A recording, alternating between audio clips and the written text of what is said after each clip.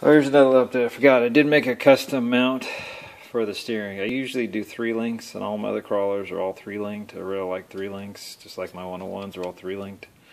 But I'm gonna do, even though the Jeep I converted to 3 link.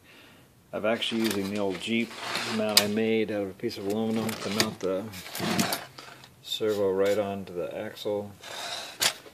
And I'm going to try this out first before I go back to the old 3 link, but I don't need a lot of travel, so, and the servo actually,